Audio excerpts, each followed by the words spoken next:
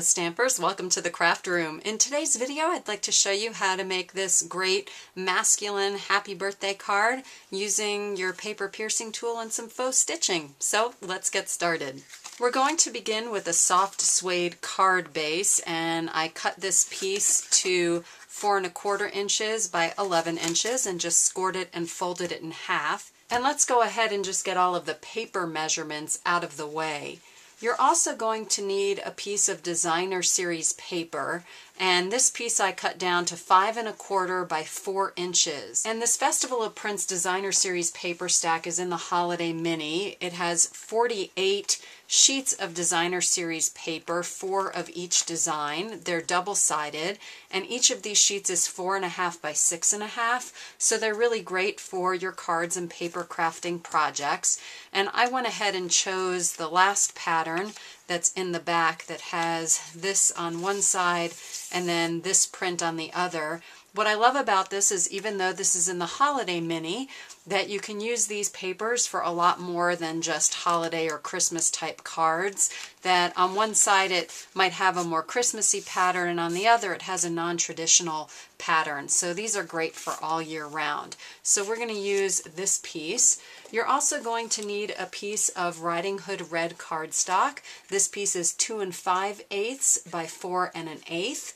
And you're going to need another piece of soft suede cardstock. This piece is 2 1/2 by 4 inches.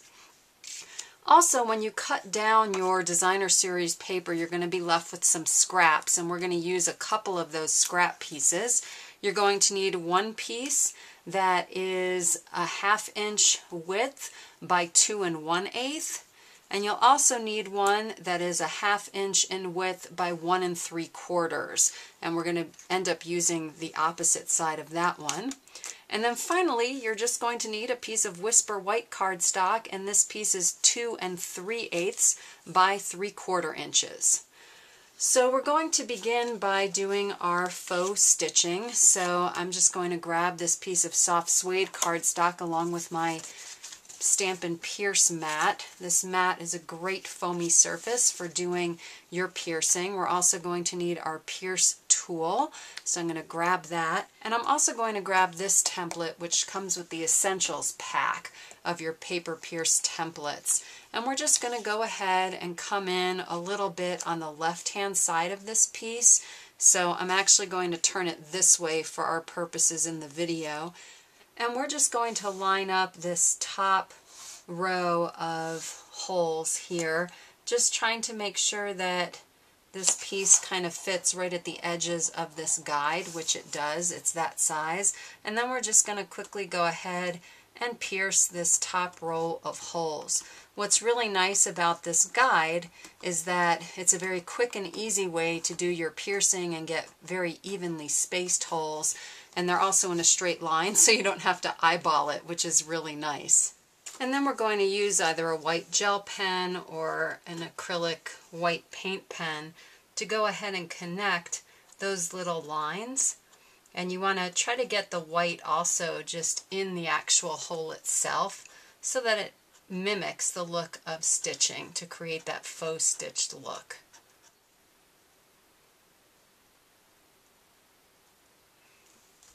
So once your gel pen or acrylic paint pen is dry, we're going to go ahead and begin some stamping. I'm going to be using the Curly Cute stamp set, and actually what I've done with the Happy Birthday stamp, as you'll see, is I actually cut it in half, and that way I can use it together if I want, or I can go ahead and use it separately. So I'm going to be working with it separately, and we're also going to be using our Stamp-A-Majig, so I'm going to grab the corner and also the imaging plate. And we're going to be using Early Espresso Classic ink, so I'm going to go ahead and just ink up that stamp and then just stamp it here on the imaging sheet. And you'll notice that I'm using my Stampin' Pierce mat as a stamping surface. I really like this kind of softer foamy surface. It gives a really nice clean stamped image. So I'm just coming up toward the top here. We're going to be stamping the word happy 3 different times. So I'm starting here at the top and just really eyeballing this, kind of centering it from where the faux stitching is to the edge of the cardstock. And we're going to go ahead and stamp that once. And you'll see I get a nice, crisp, clean image because I'm stamping on this nice soft surface.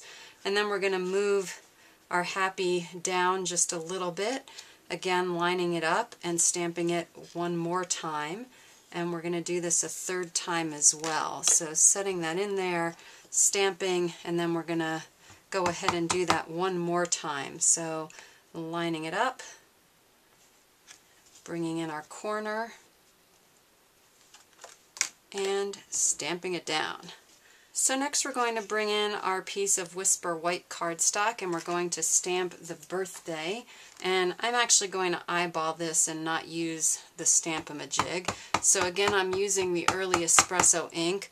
I want to come just a little bit in, about 1/4 of an inch in from the edge, the left edge, and then go ahead and stamp down. And then we're just going to take our paper snips, and I'm going to cut in from the center and then cut in from each corner to create that little banner look on this end of our stamped birthday.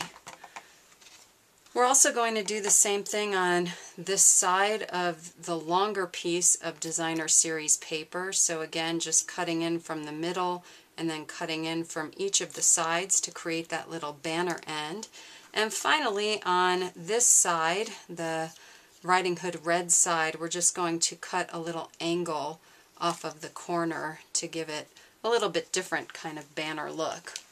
And now we're going to go ahead and adhere everything together. So we're going to start with our soft suede base.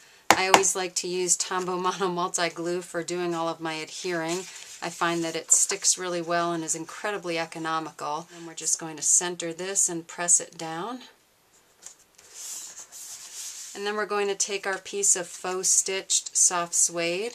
You can see I messed up the back there, but that's the great thing about cardstock. It's two-sided, so we're just applying glue to that side, and we're going to adhere it down to our Riding Hood red piece, also centering that.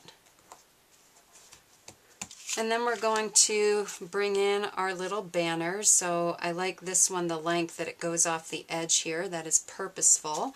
So we're just going to use some glue to adhere that one down under all of the happies.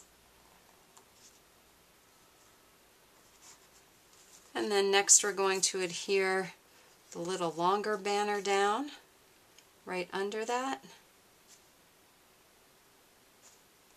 And then finally, our last little banner with the other style of Designer Series paper here toward the bottom. And then we're going to take some dimensionals and place them on the back.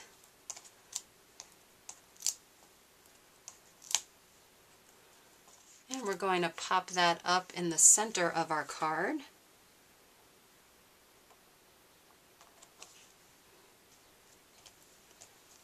And finally, we're going to add a bitty button that I laced with some Early Espresso Baker's twine, and we're going to just adhere that using a glue dot. Just place the glue dot there and line that up, if you want, on that edge, and press it down.